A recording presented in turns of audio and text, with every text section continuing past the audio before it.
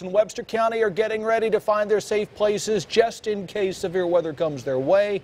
WTVA's Nicole Dantzler tells us live about residents' plans to stay safe during the storms.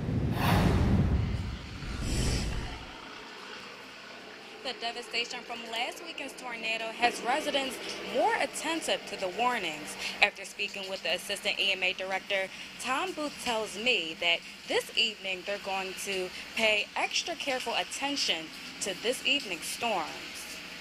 Today we will be on standby at the fire department.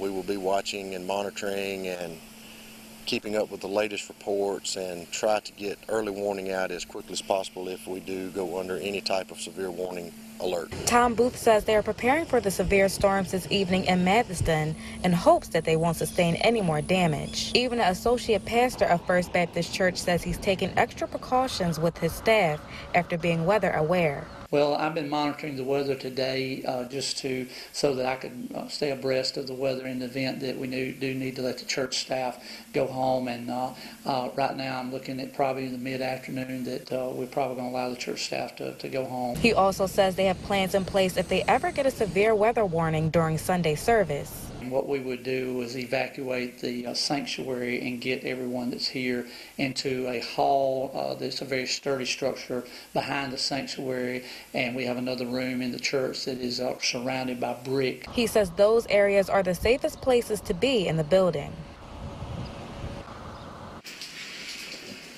Most of the damage here in Madison has been cleared away already, but there is still so much more to do. Coming up at 5, we'll take a look at some of the damage that's still here, and we'll also see how the city is moving forward. Live in Madison, I'm Nicole Dantzler, WTVA 9 News.